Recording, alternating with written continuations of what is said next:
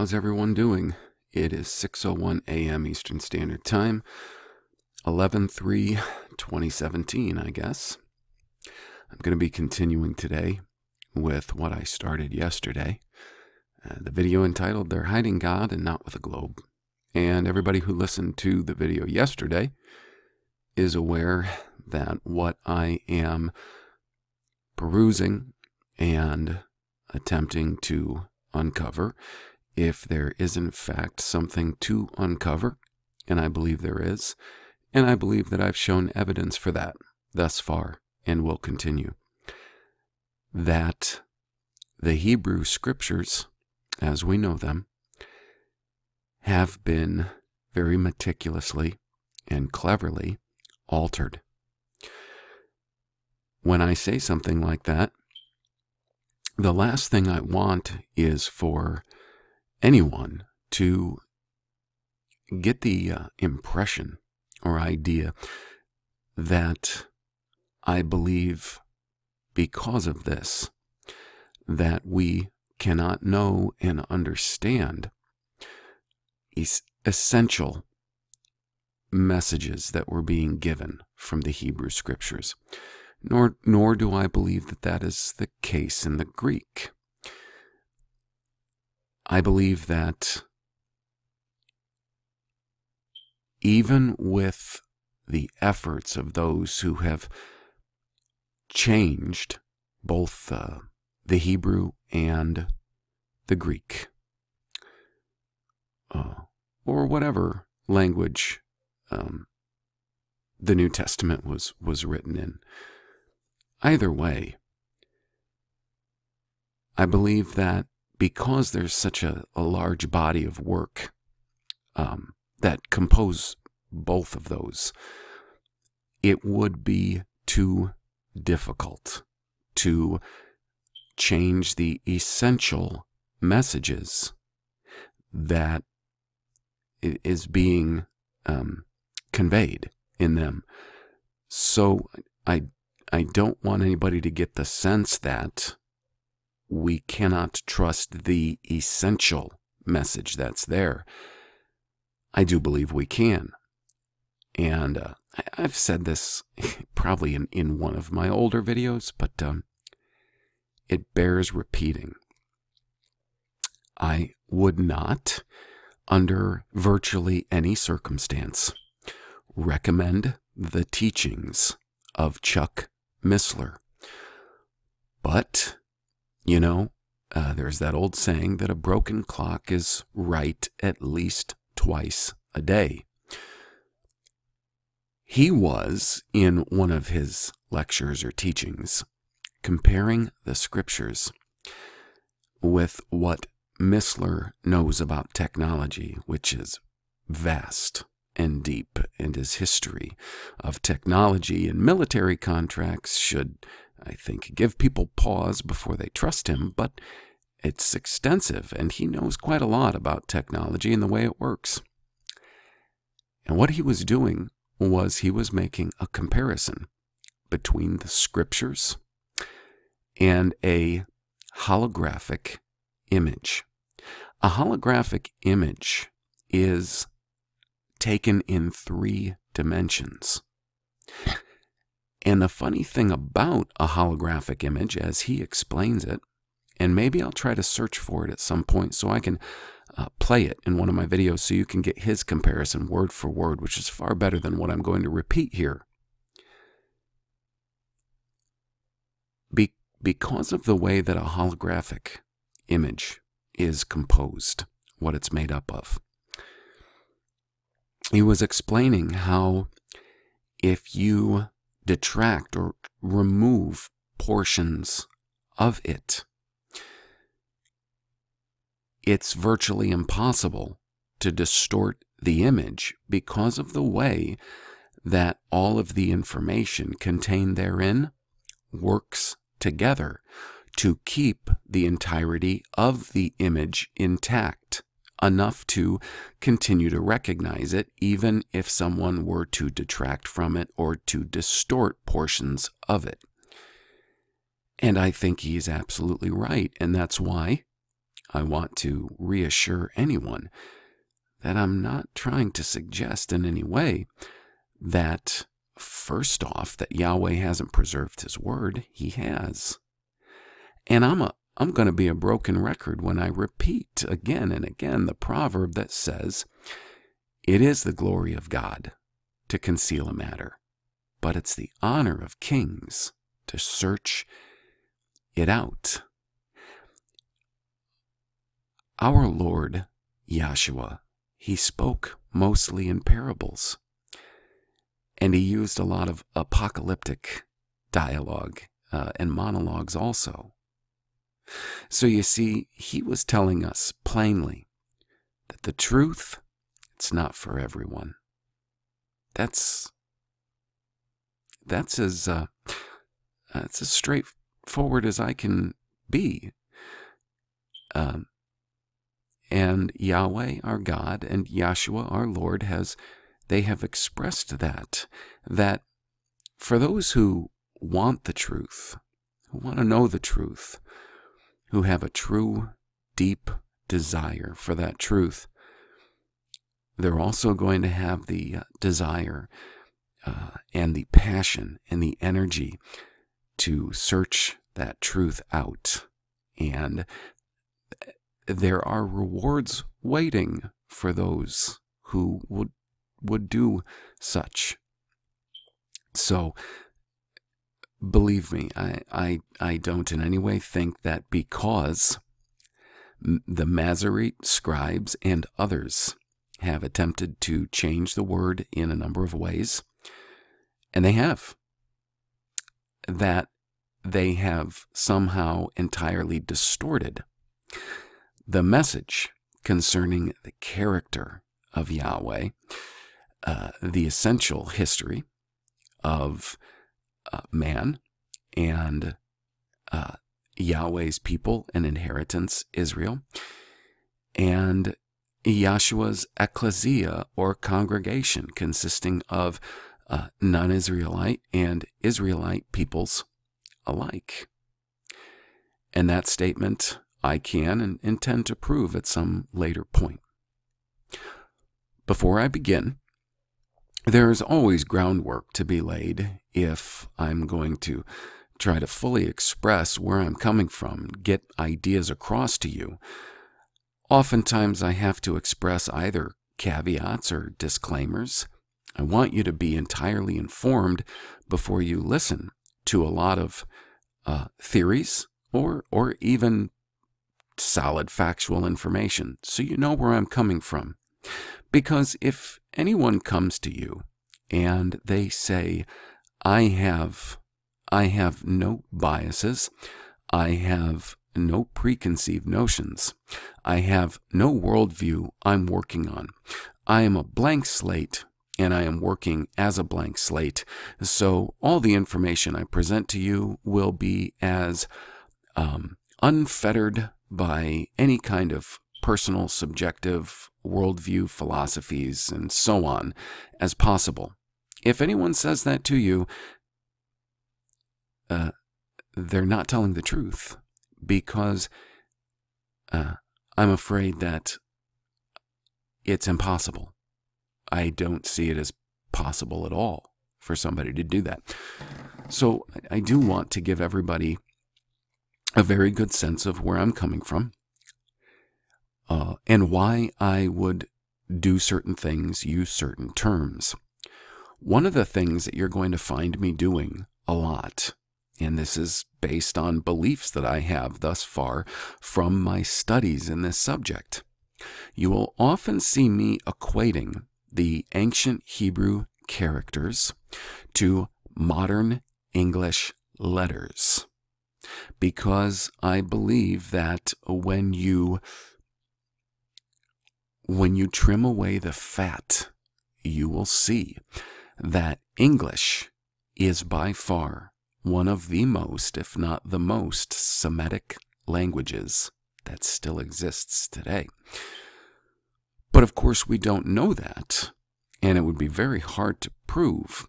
We have to look at the characters, then look at the letters, and find what resemblance there is. So I'm putting that out there so that you understand I do have certain ideas, okay?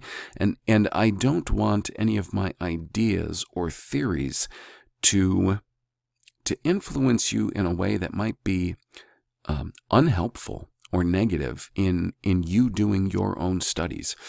For those of you who these videos have sparked some kind of passion to start looking into this subject more, Yahweh bless you. May our Lord Yeshua keep you and move you on with great passion and vitality and vigor in this. But at the same time, I do hope that any of my own notions and theories and ideas don't hamper you getting further down the road. And that's why I am being very open with my own beliefs, my own opinions, my own theories about these things. I'm going to start out by reading you. This is just not a very long excerpt of an email I sent somebody who had contacted me through the channel, who I had spoken to for just a brief time, and I haven't heard from this person in at least a few weeks. I even sent them another email recently asking them if they were all right, or if I had said anything that had offended them or something, because it was sad to not hear from them. They know enough about language and the languages that I'm working in to be quite an asset. So if they're listening, I hope they will return my email. If they aren't who they have said they are, I do hope that God is merciful to you for your deceit. But I am trusting that this person is who they say they are. And if they're not, then they're not. So this is an excerpt that I wrote, and I was trying to explain where I was coming from concerning the ancient Hebrew. Okay? And I quote me. I believe one of the biggest barriers in our communication is that I am working from the theory that English, for whatever reason, is the closest language to ancient Hebrew, but it is very different from modern Hebrew. Modern English has 26 letters. Ancient Hebrew has 22 characters. Modern Hebrew has 27 letters, if you count all the N forms of Kaf, Mem, Nun, Pe, and Sadi. 28 if the Aleph/Lamed makes it in there. And I know nothing about Aleph/Lamed. It ends up in many alphabets, though. I digress. Anyway, like modern Hebrew, modern English has too many unnecessary repeats. It's common knowledge that J was added to the English only 4 centuries ago. C isn't necessary, nor is X, since either Z or KS already represents those sounds. When looking at earlier languages in the evolution of English, V and F need not be there at all, and Q by itself is a repeat of the K sound. When it comes to vowels, A, E, I, O, and U cover it, so you don't need W and Y. When you alleviate those unneeded letters from the English alphabet, funny name, Greek. Anyways, you end up with 18 letters.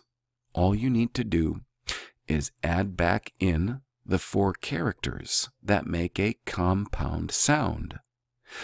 These, I believe, are Tzadi, which is TS, Kof, which is QU, Qua, Shin, which is Sh, and Tav, which is the TH, Th sound you'd get in bath or the.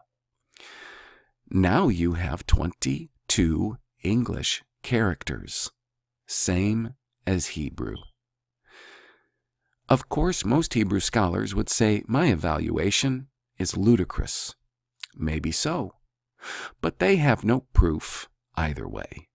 If we trim the fat off either modern Hebrew or English, we end up with nearly the same alphabet. Now, look at the letters as pictographical characters, hieroglyphs, which are superior to letters, and the language becomes much easier. Our communications problems, you speaking modern Hebrew and me speaking modern English as first languages, is the amount of variance added over time. Just think of a modern hieroglyphic language you and I both understand very easily. Computer language. Icons. These are so easy to understand, even my 2-year-old knows what to look for on an iPhone or iPad. If we were all taught a language of icon, pictograph, hieroglyphic, I believe it would be so simple.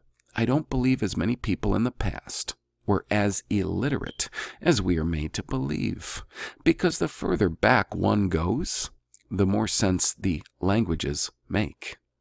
Look at ancient Hebrew without your modern Hebrew glasses on. Look at English the same way.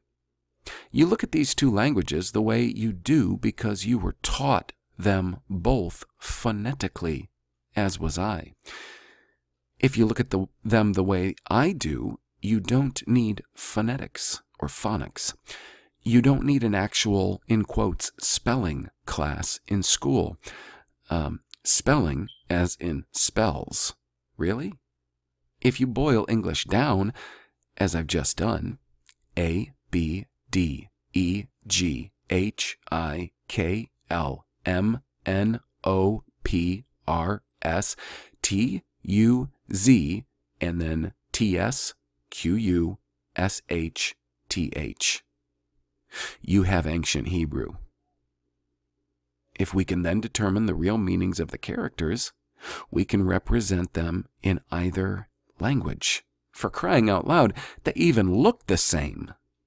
Now tell me, how does anyone need spelling lessons in either ancient Hebrew or modern, boiled down English?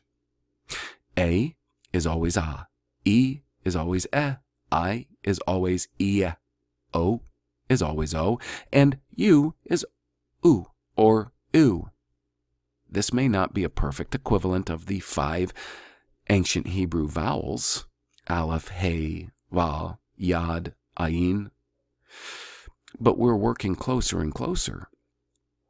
A equals Aleph, E equals He, I equals Yod, O equals Ayin, U equals Vav. I say wow, some people say Vav. I say wow. Again, and I know it is currently problematic, is no one can prove me right or wrong. But let's stick with this for a moment.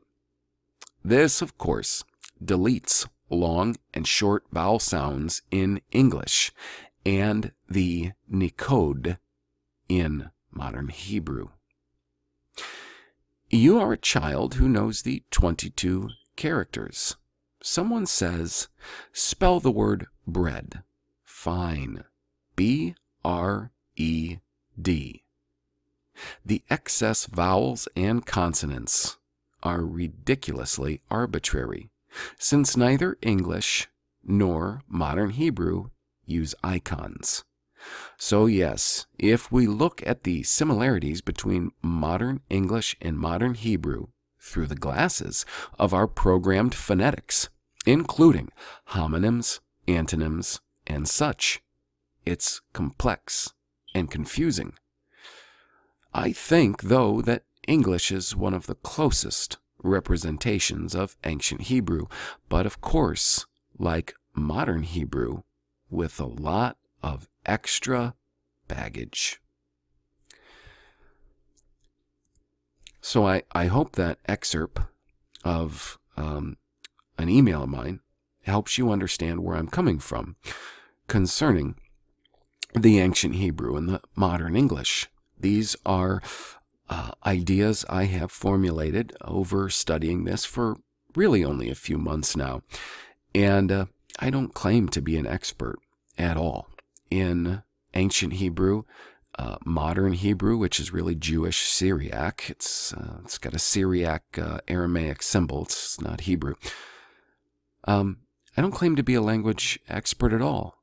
I am looking at this and I am commenting on it. I am studying it for myself every morning right now, studying extensively the Nikudot, which is abundantly complex, folks.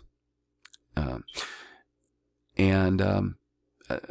the way, when I'm finished with this They're Hiding God But Not With a Globe series, which should just be 1 and 2, really just a 2-part, I may not make another video for, I don't know, a little bit. Could be a few days, could be a week or two. I don't know, because what I need to do is restock my information, filter some things out, come up with more points that I can offer you that will help you understand further what our current situation is and help you get further down the road yourself.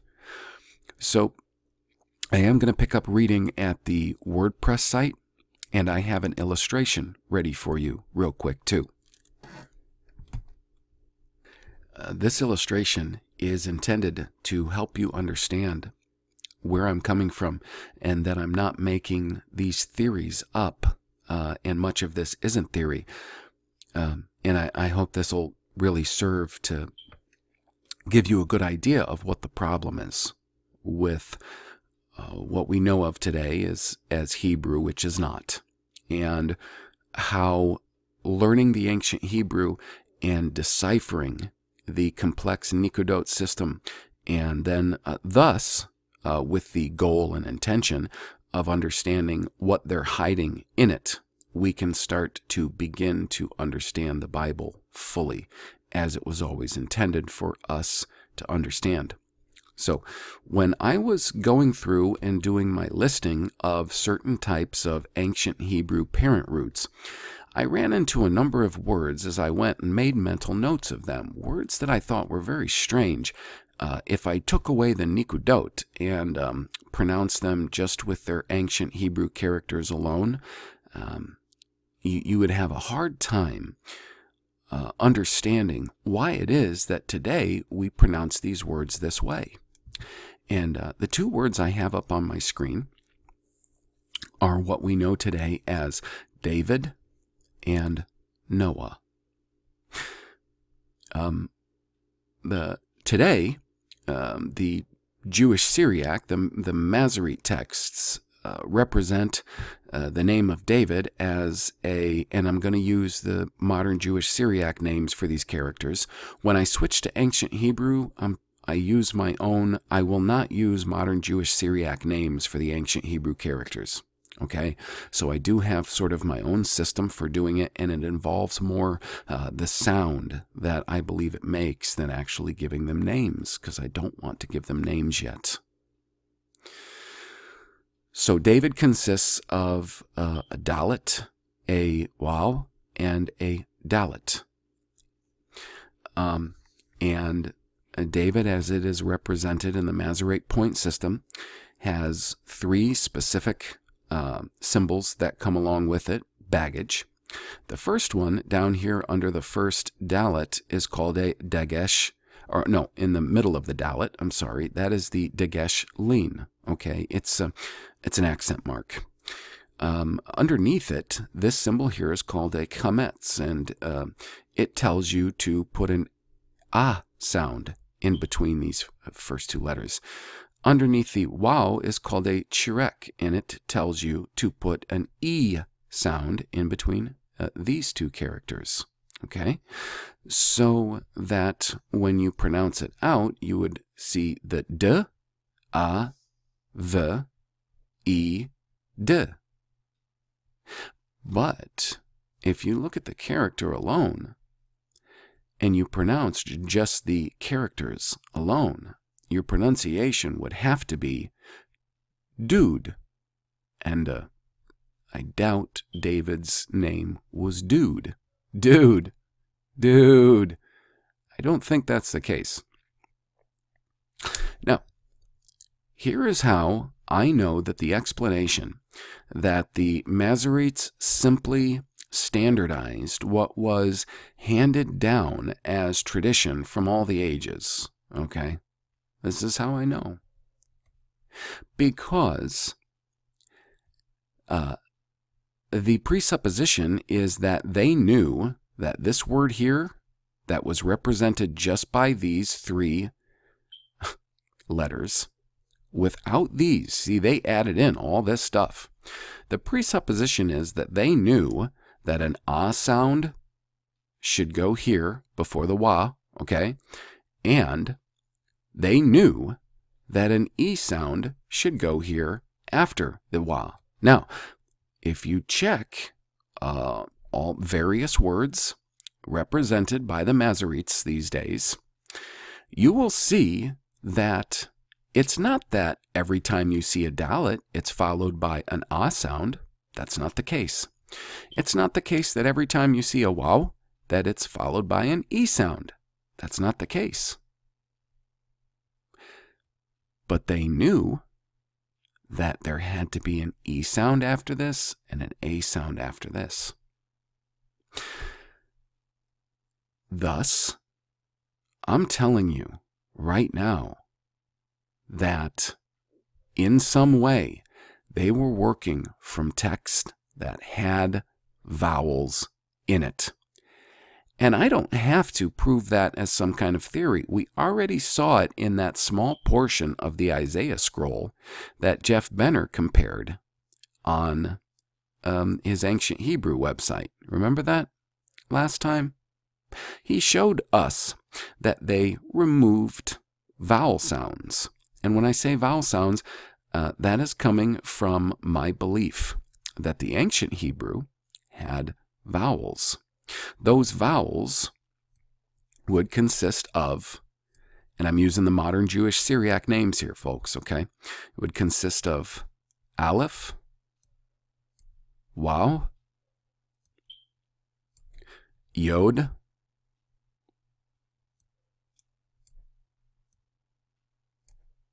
ayin, he. Those, I believe, are vowels. And I believe they are a, u, e, o, e.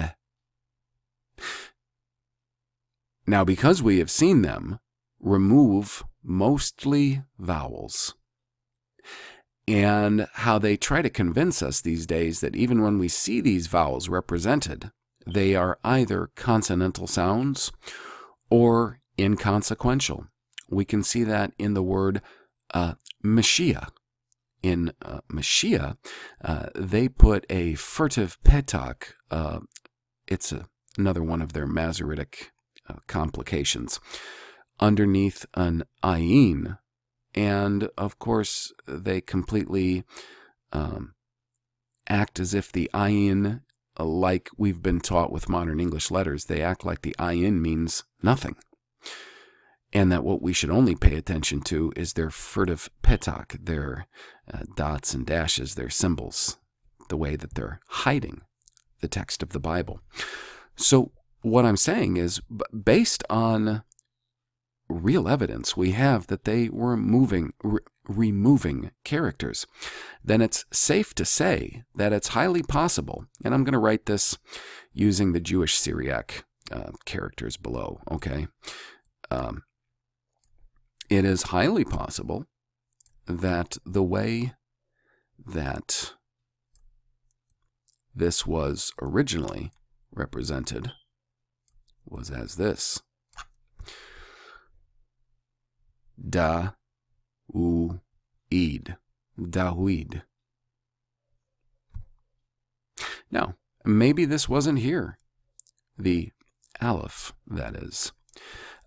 Because it has been shown by those who study Paleo-Hebrew, it's quite similar to Ancient Hebrew, that oftentimes the or aleph was that sound, just the sound, would be used as a default between consonants that had no vowel represented. Of course, this is one of the things that we're going to have to determine in the study of how these things were hidden. So then it is possible to believe that maybe the name of Dawid was written that way. Again, I'm using modern Jewish Syriac. If I was to use the ancient Hebrew, it would be like this. And there are a few sites out there, by the way, who have definitions of what they believe that these characters mean. I would be very careful with trusting too much their assessment of what the meanings of these characters are. I think that that is also going to take careful study. And more than that, the leading and the inspiration of the Holy Spirit. So that's it in the ancient character. Now up here, we have the name Noah. That's interesting because all I see is a nun and a chet, and I hate even saying its name because I don't believe there's any gutturals in the ancient Hebrew. So if you were to only take these characters and try to pronounce them in the ancient Hebrew, all you would get is basically na.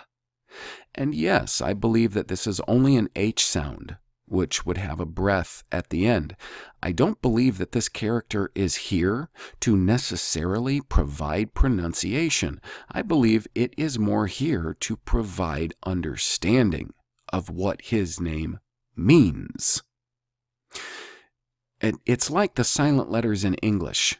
Everybody who's been taught phonetics, in phonics in English, if you went back to the kindergarten, the first grade, second grade classes where you were being indoctrinated with phonics in English, you would know, and some of you might still remember how you felt about and thought about these stupid things that they made you do in English, like all of these silent letters.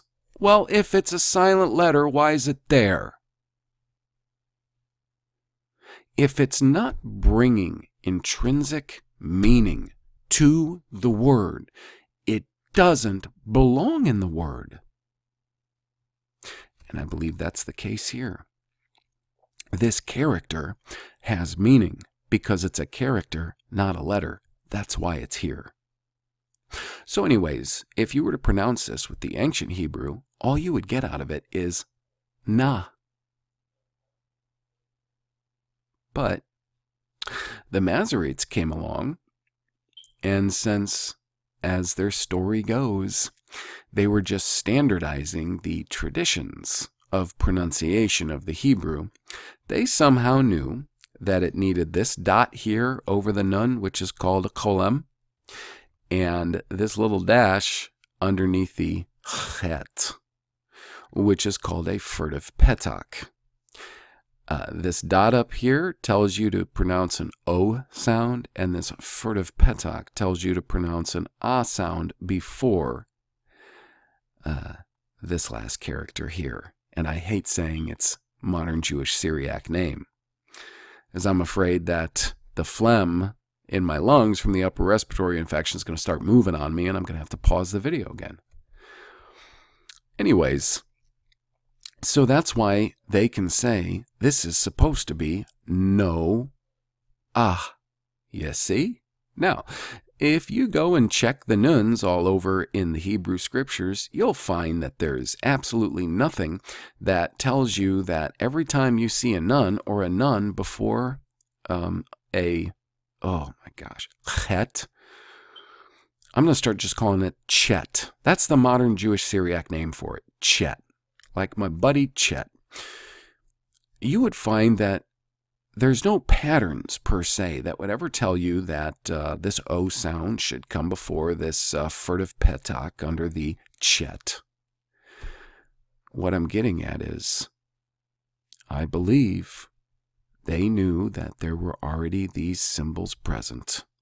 And because they developed a system to hide symbols, I'm not saying that they were like, oh yeah, the name Noah, we need to take away 2 characters from the name Noah. That's not what I'm saying. What I'm saying is, as part of the system they developed to hide the scriptures, it necessitated that they take away either one or two characters from this name, you see. And I'm not sure if I believe that this would just be a Nun, Ayin, and Chet, because it has those sounds. But it's going to have to be one thing or another, okay? It's either going to have to be, and I'm going to use the ancient Hebrew character here. There. There.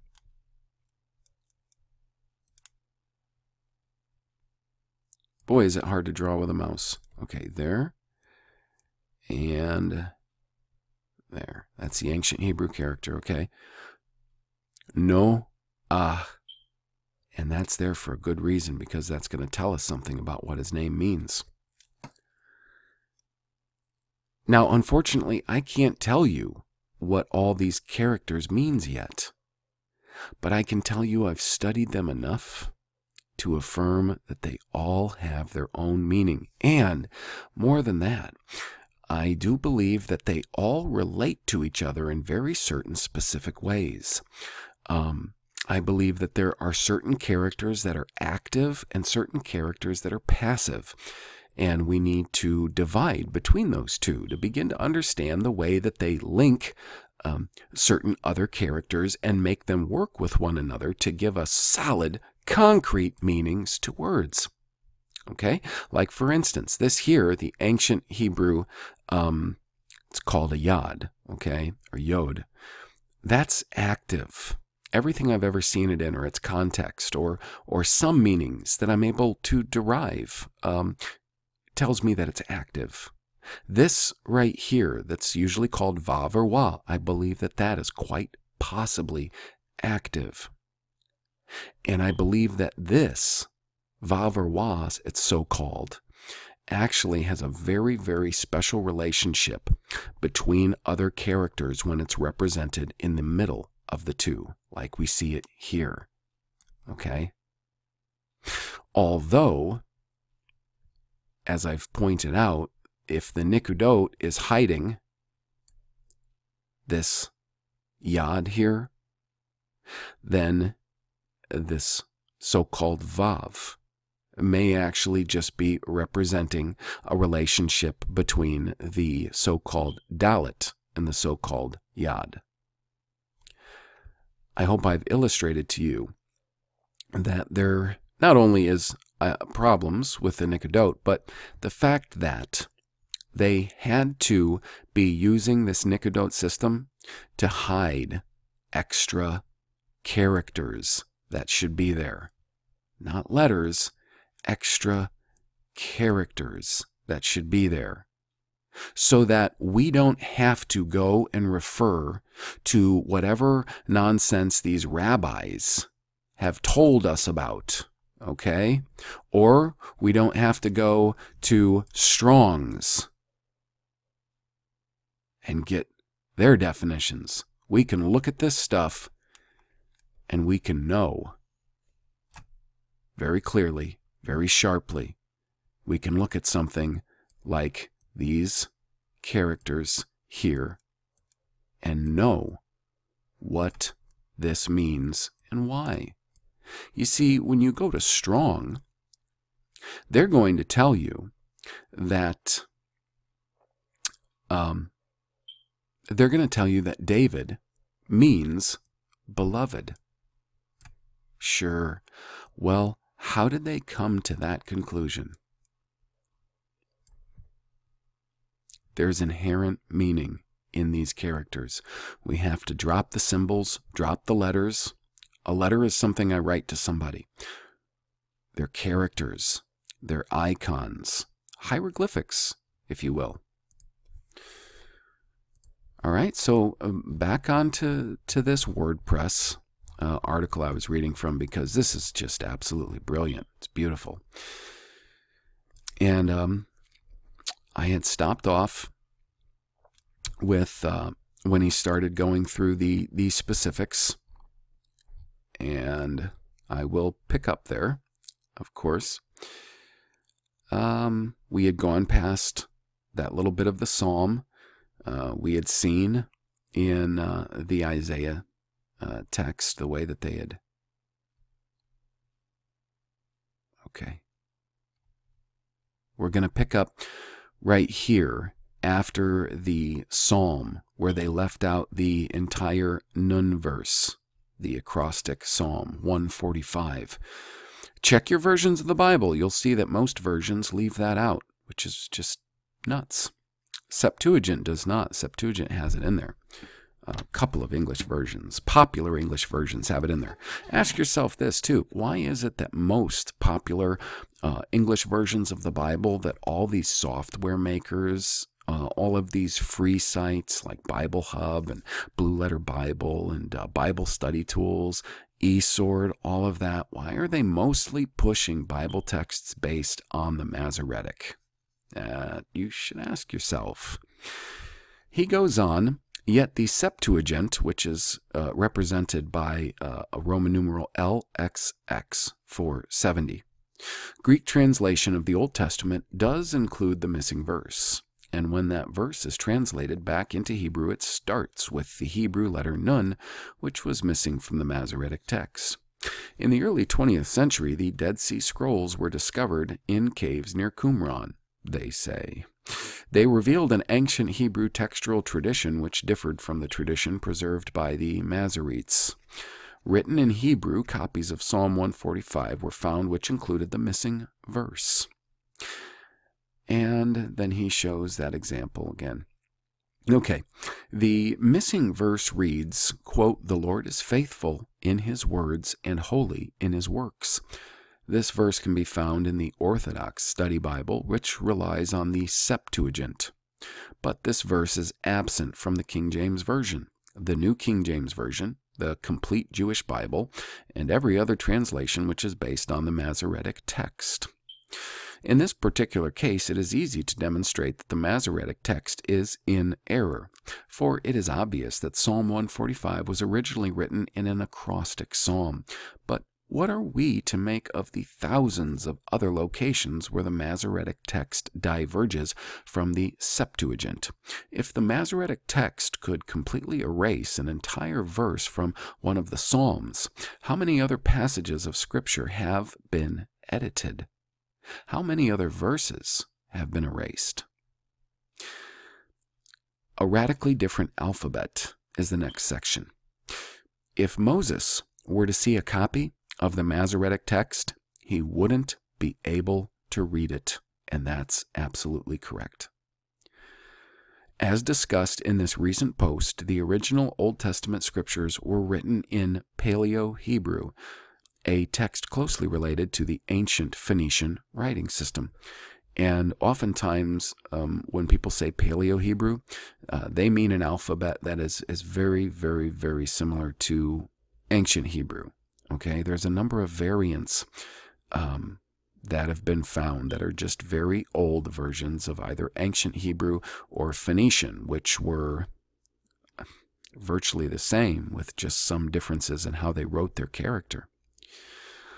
The Masoretic text is written with an alphabet which was borrowed from Assyria or Persia around the 6th to 7th century BC and is almost 1,000 years newer than the form of writing used by Moses, David, and most of the Old Testament authors. Correct. Now, the next subpoint, adding vowel points.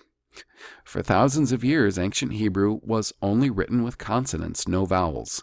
This is his assumption, by the way, folks. He hasn't gotten as far down the road as I, and that's not an insult. That's just, he's looked at other things than me, okay? When reading these texts, they had to supply all the vowels from memory based on oral tradition.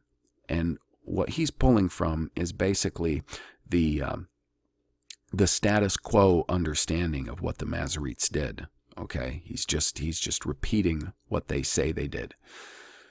In Hebrew, just like modern languages, vowels can make a big difference. The change of a single vowel can radically change the meaning of a word. An example in English is the difference between slap and slip. These words have different definitions. Yet if our language was written without vowels, both of these words would be written SLP. Thus, the vowels are very important. The most extensive change the Masoretes brought to the Hebrew text was the addition of vowel points. In an attempt to solidify for all time the, in quotes, correct readings of all the Hebrew scriptures, the Masoretes added a series of dots to the text, identifying which vowel to use in any given location. Now, and everything I've explained to you in the last video and the beginning of this video is diametrically opposed to that narrative.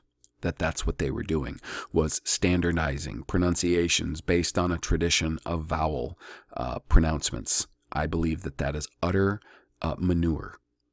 But he goes on to say, Adam Clarke, an 18th century Protestant scholar, demonstrates that the vowel point system is actually a running commentary, which was incorporated into the text itself. In the general preface of his biblical commentary published in 1810, Clarke writes, quote, the Masoretes, which the most extensive Jewish commentators which that nation ever could boast. I'm sorry, the Masoretes were the most extensive Jewish commentators which that nation could ever boast. This system of punctuation, probably invented by them, is a continual gloss on the law and the prophets. Their vowel points and prosaic and metrical accents give every word to which they are affixed a peculiar kind of meaning, which in their simple state, multitudes of them can by no means bear. The vowel points alone add whole conjugations to the language, you see. This system is one of the most artificial, particular, and extensive comments ever written on the Word of God, for there is not one word in the Bible that is not the subject of a particular gloss through its influence. Can you pick up what Adam Clarke is putting down? That's some serious stuff there, man. How people ignored that. I know how people ignored that. They still ignore it today. 1810, he wrote that. Another early scholar who investigated this matter was Louis Capel, who wrote during the early 17th century an article in the 1948 edition of the Encyclopedia Britannica. It includes the following information regarding his research of the Masoretic text. Interesting year there, 1948. A year after, they say, the Dead Sea Scrolls were found in a cave in Qumran by a simple Bedouin shepherd boy who had brought his flock of goats down to the most miserable place in the world to find good fertile ground for them to feed.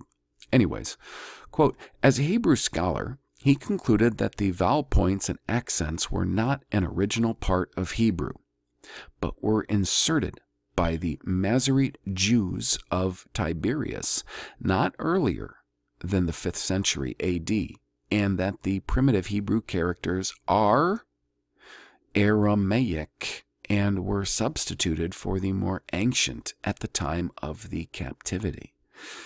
The various readings in the Old Testament text and the differences between the ancient versions and the Masoretic text convinced him that the integrity of the Hebrew text as held by Protestants was untenable.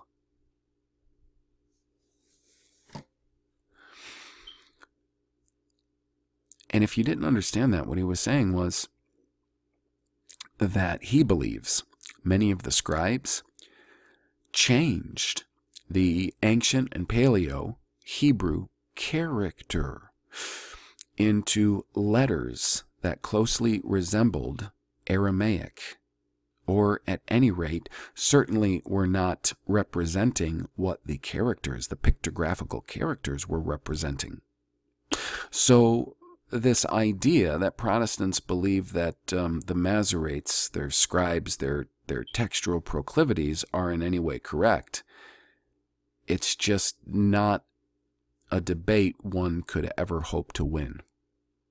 Now, this man continues, many Protestants love the Masoretic text, believing it to be a trustworthy representation of the original Hebrew text of Scripture. Yet at the same time, most Protestants reject Orthodox Church tradition as being untrustworthy. They believe that the Church's oral tradition could not possibly preserve truth over a long period of time. Right? Therefore, the vowel points of the Masoretic text put Protestants in a precarious position. If they believe that the Masoretic vowels are not trustworthy, then they call the Masoretic text itself into question. But if they believe the Masoretic vowels are trustworthy, then they are forced to believe that the Jews successfully preserved the vowels of Scripture for thousands of years through oral tradition alone, until the Masoretes finally invented the vowel points hundreds of years after Christ. Either conclusion is at odds with mainstream Protestant thought. It sure is. It sure is. Either oral tradition can be trusted or it can't. If it can be trusted, then there is no reason to reject the traditions of the Orthodox Church, which have been preserved for nearly 2,000 years. But if traditions are always untrustworthy, then the Masoretic vowel points are also untrustworthy and should be rejected. It's amazing because the Masoretes admit that this point system is based on their oral tradition. And if anyone pays any attention to the New Testament, they would understand that that whole mindset was the evil mindset that Yahshua railed against throughout his whole ministry. That mindset was the precursor that led up to the solidifying of all of their evil ideas over time in the Babylonian Talmud. I mean, not only is oral tradition to not necessarily be trusted, even, as this guy points out, right, even in the Orthodox Church, how much would we trust the oral tradition of those people who screamed, "Let his blood be on us and our children"? Okay, the next point he goes into is excluding books of Scripture from the Old Testament. Now this, a lot of you are going to find very interesting. The Masoretic text promotes a canon of the Old Testament which is significantly shorter than the canon represented by the Septuagint. Meanwhile, Orthodox Christians and Catholics have Bibles which incorporate the canon of the Septuagint. The books of Scripture found in the Septuagint but not found in the Masoretic text are commonly called either the Deuterocanon or the Anagignoskomena. Anagignoskomena. That is quite a word right there. While it is outside the scope of this article to perform an in-depth study of the canon of Scripture, a few points relevant to the Masoretic text should be made here. Point 1. With the exception of 2 books, the Deuterocanon was originally written in Hebrew. Point 2. In 3 places, the Talmud explicitly refers to the book of Sirach as Scripture. You see, these guys, they cannot keep their dirty deeds completely secret. They always slip up and give away their hand. Point 3. Jesus celebrated Hanukkah, a feast which originates in the book of 1 Maccabees and nowhere else in the Old Testament. And you guys, you will find that in at least one of the Gospels where it says that he was up in Jerusalem for the Feast of Dedication. That's another name for, I guess, what they call Hanukkah. All right? And it's recorded in 2 Maccabees. That's why they started and kept that Feast of Dedication.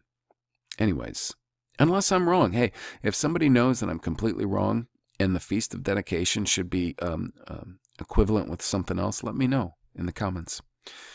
The Book of Wisdom includes a striking prophecy of Christ, and its fulfillment is recorded in Matthew 27. And it does. The book Wisdom, or Wisdom of Solomon, striking prophecy of Christ. It's amazing, really. Point, whatever. Another point. Numerous findings among the Dead Sea Scrolls suggest the existence of first-century Jewish communities which accepted many of the deuterocanonical books as authentic scripture. Okay. Another point. Many thousands of first-century Christians were converts from Judaism. Although I don't know that it was called Judaism, I suppose the teachings of the Pharisees and scribes and whatnot. Yeah, they rejected that and repented, and that's the thing. A lot of this stuff is on the foundation or the belief that Judaism has really much of anything to do with the writings of Moses and the prophets and all that. It doesn't. It was their traditions, and it just got worse. The early church accepted the inspiration of the Deuterocanon and frequently quoted authoritatively from books such as Wisdom, Sirach, and Tobit. This early Christian practice suggests that many Jews accepted these books even prior to their conversion to Christianity. That's interesting. I'm sorry. I'm going to go up here for a sec. What did he just say? Okay. Well, you guys can see. Certain versions of the Septuagint, they do include a number of books. Do all of them belong? I don't know. Do all the books in the accepted canon belong? Huh, there's debate. There's debate, man. Okay, a friend of mine brought this up to me, that certain people have argued against the book of Esther as belonging in the canon of Scripture. And that's funny that he did, too, because, I've noticed ever since I've realized the underlying text, the Hebrew text, and how many times the actual name Yahweh appears 6,883 times in the Hebrew Scriptures. It does not appear once in the book of Esther. Not once. And the book of Esther is the most loved book in the so-called Old Testament by Talmudic Jews today. They love that book. They love Purim. Purim's like their version of Halloween, It's shady. Look into it. The last point is Ethiopian Jews preserve the ancient Jewish acceptance of the Septuagint, including much of its canon of scriptures. Sirach, Judith, Baruch, and Tobit are among the books included in the canon of the Ethiopian Jews. That's really interesting about the Ethiopian Jews. If you can do some digging and find their artwork, they'll show you that they have very, very old artwork that shows Jesus, Yahshua, and the apostles, the early apostles, as all being white folks, Caucasians. It's interesting. And then his section on changes to prophecy and doctrine. He says, when compiling any given passage of Scripture, the Masoretes had to choose among multiple versions of the ancient Hebrew text. In some cases, the textual differences were relatively inconsequential. For example, two texts may differ over the spelling of a person's name. Okay, that's what he says. They had multiple versions to choose from, and they always chose the version which de-emphasized messianic prophecies. That's possible, right? My theory is there was a number of them that they just plain chose to change because specifically they were messianic prophecy passages. But either way, they hated Yahshua then. The modern rabbis and scribes and all, they hate him today. So don't trust any of them. That's a good rule of thumb. However, in other cases, they were presented with textual variants which made a considerable impact upon doctrine or prophecy. In cases like these, were the Masoretes completely objective, or did their anti-Christian biases influence any of their editing decisions? Yeah. You read the Talmud. If you're not familiar with the Talmud, you read the Talmud. You see what it teaches. And the fact that every person that calls themselves a Jew, Orthodox Jew, or practices Judaism has to confirm that that is their main book of teachings that they defer to, and their hearts are darkened beyond belief. Okay, that's who we're talking about. That's who came up with this point system, implemented this point system, and made these changes. It's people with hearts as black as night. In the 2nd century AD, hundreds of years before the time of the Masoretes, Justin Martyr investigated a number of Old Testament texts in various Jewish synagogues.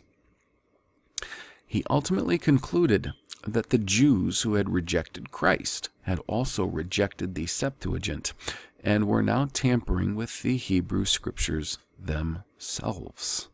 Yeah. Here's the quote. "But I am far from putting reliance in your teachers who refuse to admit that the interpretation made by the 70 elders who were with Ptolemy, the king of the Egyptians, is a correct one.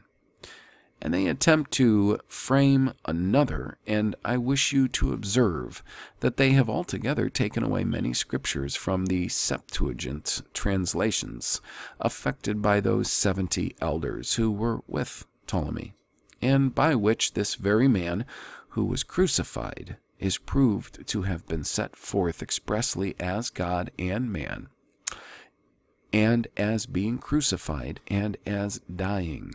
And that was said to be 150 AD, Justin Martyr. Yeah, dialogue with Trypho the Jew.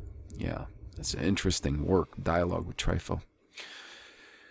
He goes on to say, if Justin Martyr's findings are correct, then it's likely that the Masoretes inherited a Hebrew textual tradition which had already been corrupted with an anti-Christian bias.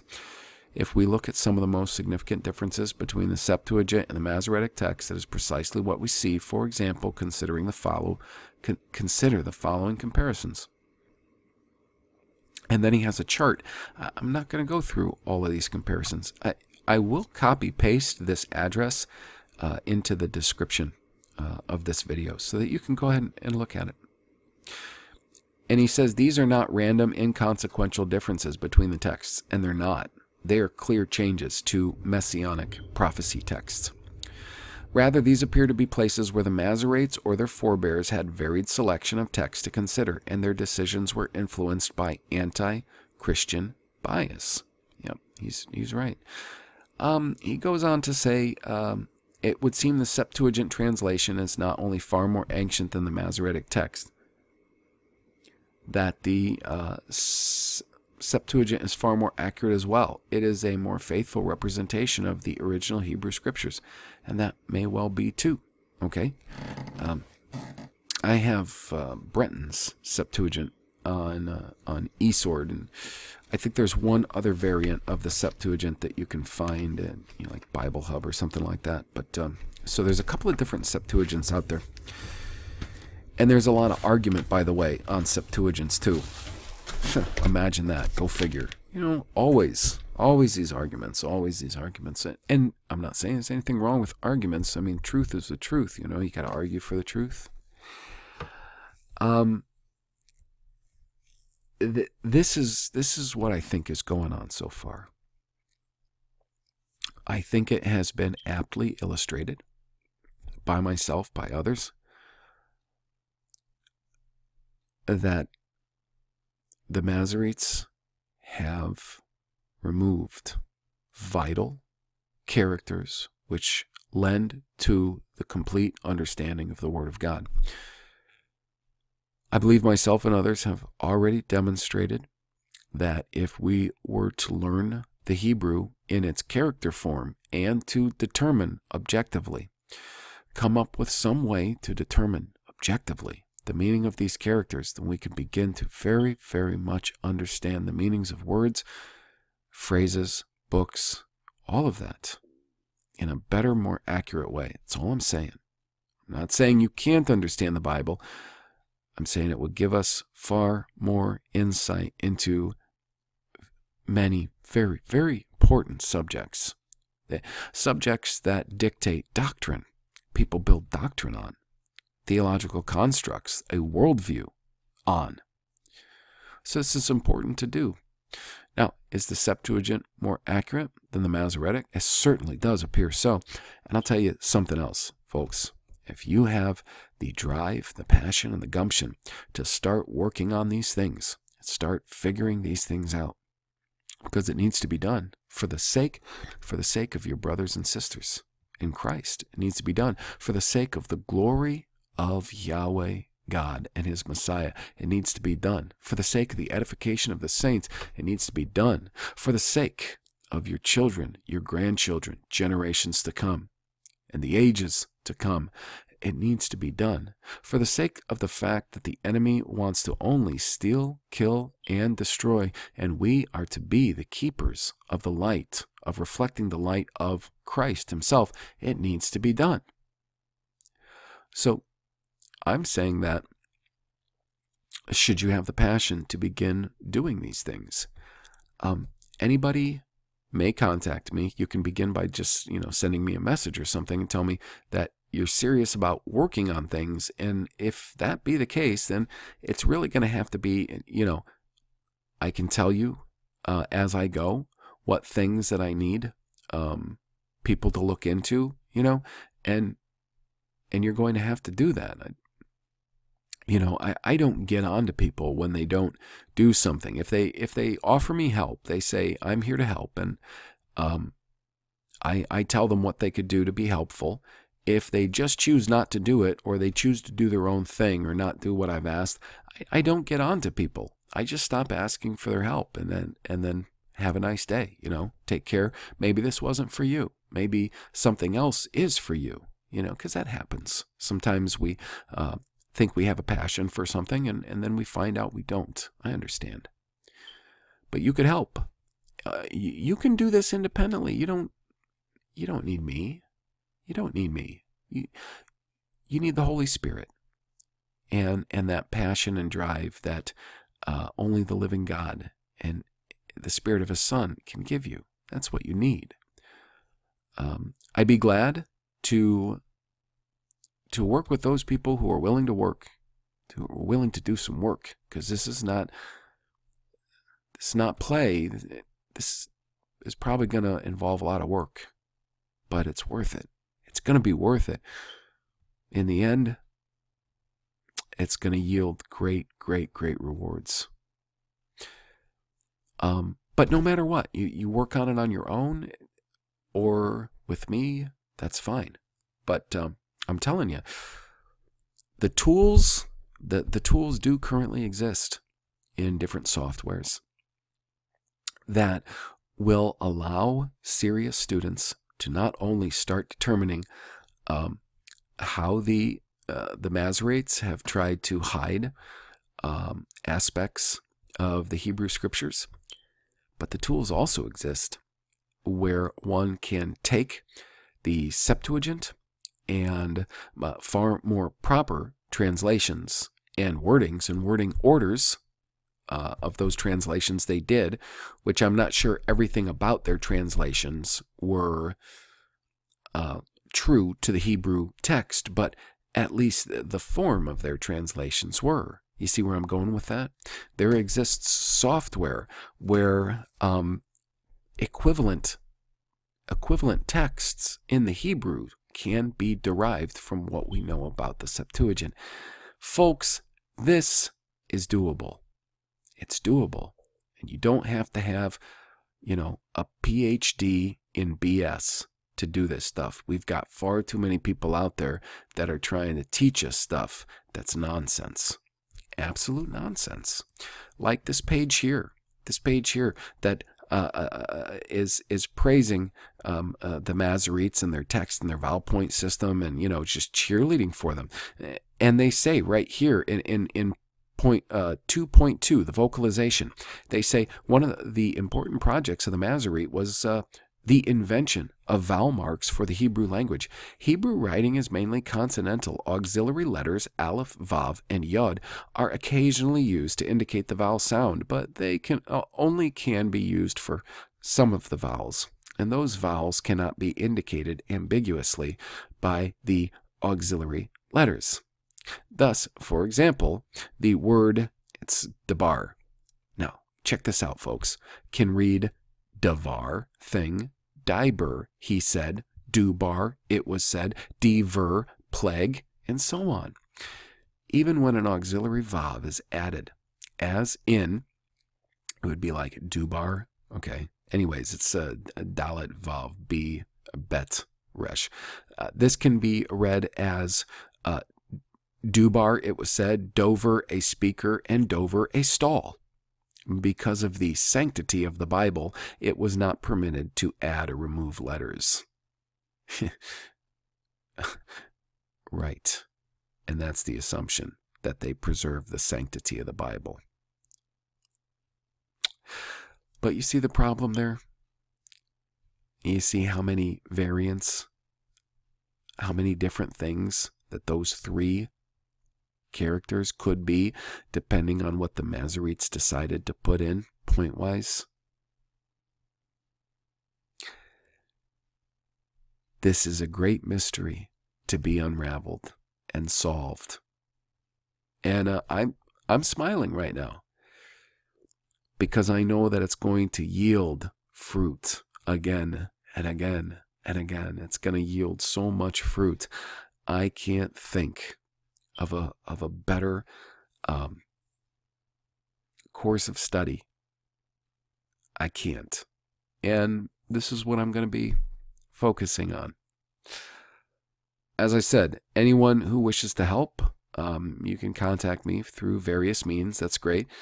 And I can tell you things that would be good to do if you want to get going on this. And if you keep up, that'll be great. You know, we could probably work together and maybe accomplish good things. We will accomplish good things. If you're willing and sincere, filled with the Holy Spirit, then we're going to accomplish good things. If you fizzle out, you know, it happens. It happens to the best of us, you know. But know this, the enemy can't win. And remember what Yahshua said to the church in Philadelphia. He said, I have the keys of David. Not dude, David. He says, I open and no one can shut. I shut and no one can open. Behold, I have placed before you an open door. I do hope that whatever way it manifests itself in your life, that all of us choose to go through that door and find the things that are findable, to be honorable as kings and search out the mysteries that it is the prerogative and glory of Yahweh to conceal. So that's all I have to say about that for now. And until next time, I hope all of you are greatly blessed. I truly do. And, oh, gosh, I guess that's it. So, as always, my exhortation, please do continue to love the truth. It will love you back. Take care.